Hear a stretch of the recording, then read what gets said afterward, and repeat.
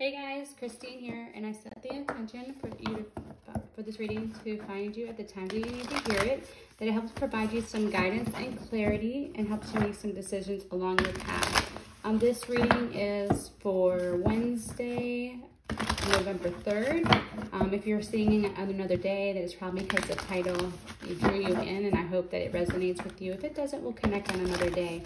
If you're interested in a personal reading, I give away one free personal hour session every month. And the way to enter for that drawing is there's an information box below. There is a link. You can enter that way. I am also open for personal readings, but please only schedule them through my website. So let's see what the universe wants me to talk to you today, November 3rd.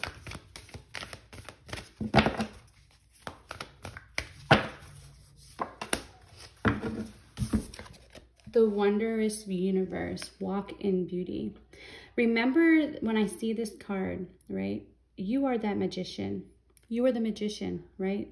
The universe is within you, and the universe works with you, and you work with the universe, right? Everything is energetically connected. Walk in beauty. When you allow yourself to see the beauty that is inside of you and the magic that is inside of you, it then allows you to see the magic that the universe brings into that is in the universe, right? The beauty in the world, the beauty in everyday things. It allows you really to see that, but it all starts within you. You are the beauty of the universe. You have an amazing gift to work with that universal energy. And when you realize that and you start to allow yourself to experience it, you are going to see amazing things occur for you, right? And with you. So let's go into this reading. What I'm going to do first is I'm going to set out the cards, and then I will interpret them through the reading.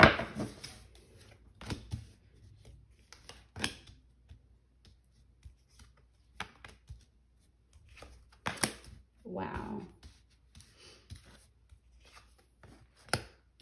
So a lot of emotion here. Lots of emotion. All right. All right, so we got a lot of emotion here. We got a lot of cups. So what I have here in the recent past is the Queen of Cups.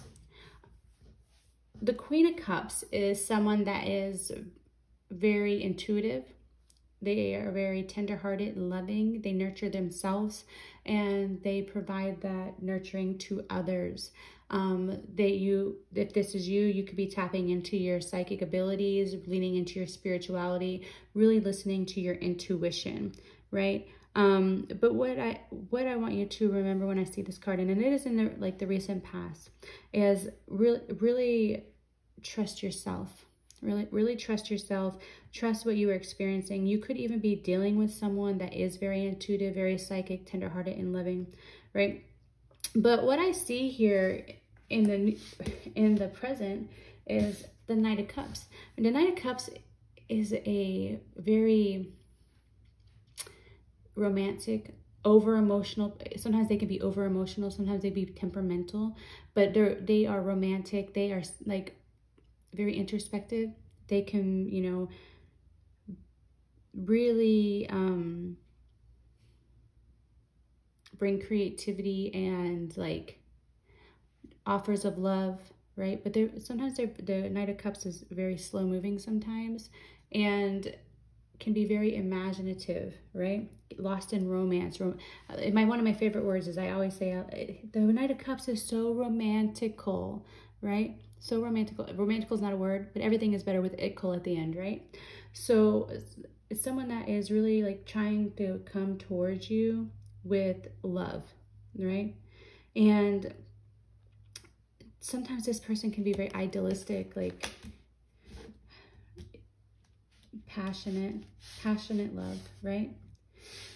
But what I see here in the future is judgment, like a call to action, a time of like an inner calling and an absolution when it comes to making decisions for what's right for you, right? So what I think here is maybe like if you've been working with your intuitive gifts, right, you might feel like something's coming either love was being taken away from you, or love is going to be coming towards you, or like you might even be trying to call in a romantic offer. I do kind of maybe feel like that's what's happening here, but you're really being able to finish some things first. You're really being asked to really step into your inner calling, like listen to your inner calling, listen to, like maybe you're even going through a spiritual awakening right now, right? And this is about, because I got the Lover card here, the Lover's card, and the Lover's card is about really bringing harmony to relationships, aligning with your values, paying attention to the choices that you are making, right? Because what you got, and that's how you can really help the situation, is make choices that are in your best interest, that align with what you value, right? So if you are valuing romance, like maybe you're realizing like, hey, through my awakening, I realized this, I want romance in a relationship. I want a stable love offer. I want it to be something that I can pour into myself and pour into somebody else, and it be a healthy relationship. Because what you got here in the external is the 9 of Cups. You have a wish fulfillment coming your way. Like it's almost like, hey, pay attention to what you are, the choices that you're making, because the universe is going to deliver you exactly what you're asking for. But you have to be open to receiving it, right? Because what you give is what you get.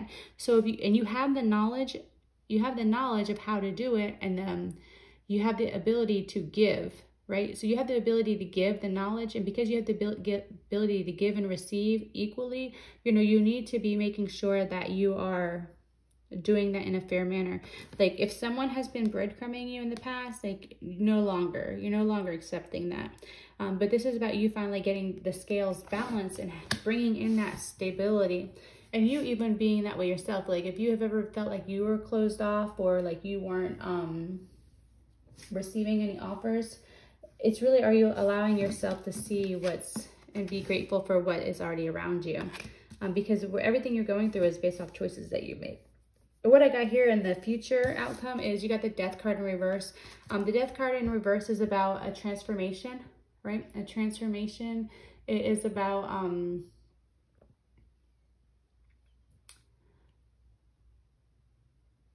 it could be your own personal transformation. It could also be about resisting change a little bit, right? Resisting change. Let me get some clarification here. What are they resisting? What are they resisting? What is the person watching this resisting?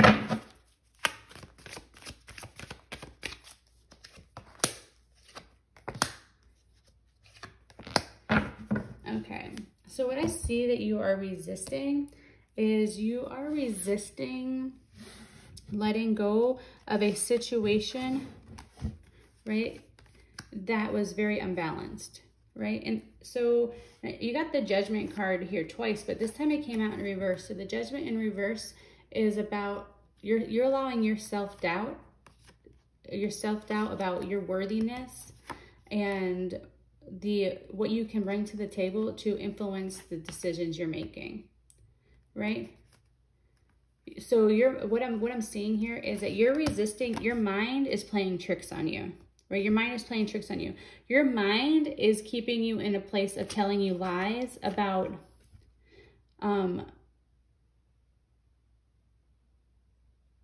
which is causing self-doubt and causing you to not see things how it is, and then causing things to be out of balance, causing your relationships to be out of balance.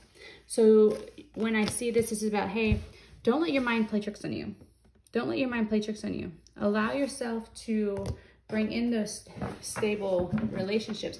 There are relationships around you that are, I feel like there are people around you that are trying to bring in this offer of love. Like love is around you. Like you may have this belief that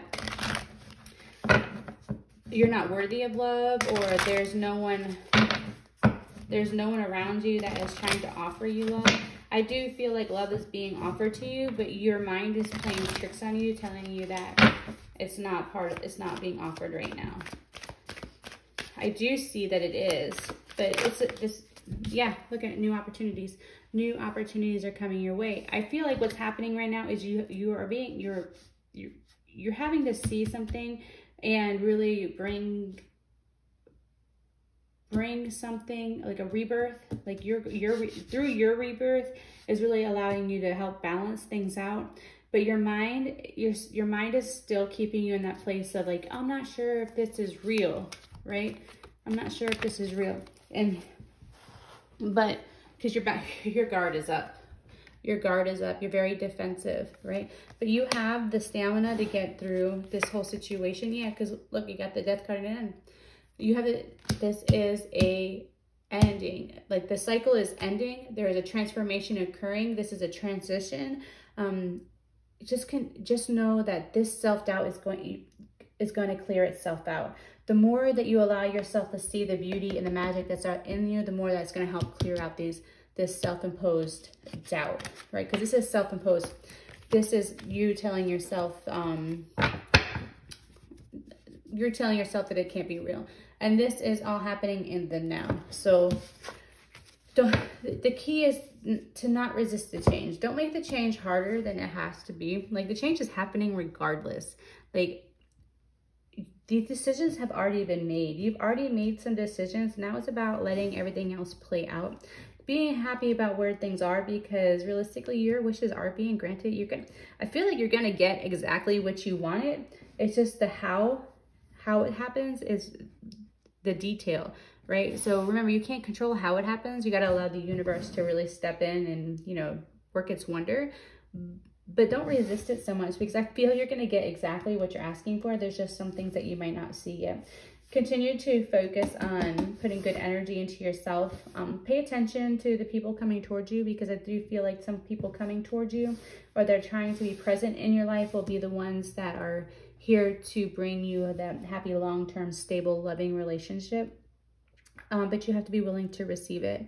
So I hope this reading resonates with you. If it does, please like, comment, and subscribe. Let me know. I love connecting with you. It always brings me joy to hear where everyone else's story and how I can be of service and help them, you know, help you make some decisions, or even help bring you some guidance. But look, don't worry. Don't waste your time worrying. Worrying is a wasted emotion. And all it does is drain your energy. The only thing you can do right now is really be present in the now. All right. With that said, I didn't pull an oracle card.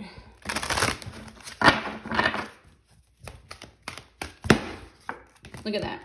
Psychic insight. And this is a great card to get, especially because we just had the Queen of Cups, which is someone that is really in touch with their intuition. Your third eye is opening. See the truth for what it is. Follow your intuition. You're being divinely guided. You're being divinely guided. Like, listen, pay attention.